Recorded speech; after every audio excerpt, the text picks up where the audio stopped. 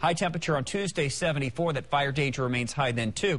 First fronts for Wednesday with a low chance for rain. Better chance for rain late Thursday into Friday. And we'll chase that down with some cooler temperatures as we go into next weekend. So kind of what you saw out there today and what you'll see tomorrow won't happen on your days off next week. So we certainly need that rain. I mean, we were in Osage County on Thursday covering a wildfire out there just west of Turley. I mean, somebody was burning trash, and it doesn't take much for it to... We've seen less than half the rain that we should have seen since the first day of September. And it's not getting any better. We're hoping for rain at the end of the week, but we need about 3 good rains to turn this whole thing around. It looks like we're going to start it this week. That's right. Maybe. Hey there. Yeah, hey, the Cowboys riding their high horse tonight. The Sooners, not so much. That's right. Yeah, you know, it was only 3 weeks ago OU was #1 in the country, the entire country.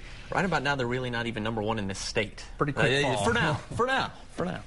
Well, those BCS title hopes, they are over. Those questions about why the Sooners continue to struggle away from Norman and in the fourth quarter, well, those will continue. OU falling to Texas A&M last night in College Station. 33-19 was the final.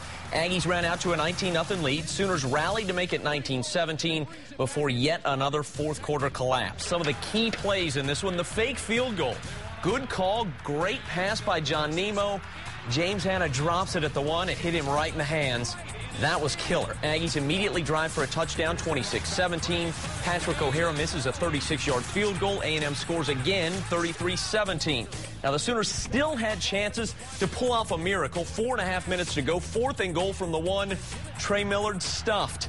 But wait, there's more. Just over a minute left. 4th and goal again, this time from the 4. Kevin Wilson again calls a running play.